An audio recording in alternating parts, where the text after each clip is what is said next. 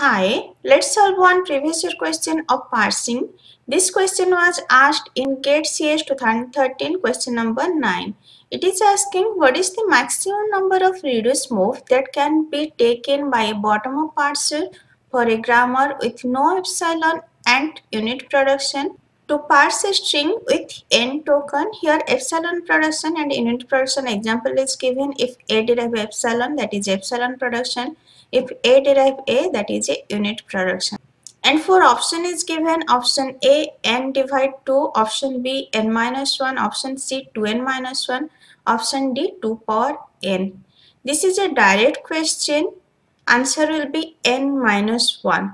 Maximum number of reduced move that can be taken by a bottom-up parser, or you can say shift reduced parser for a grammar with no epsilon and no unit production is n minus 1.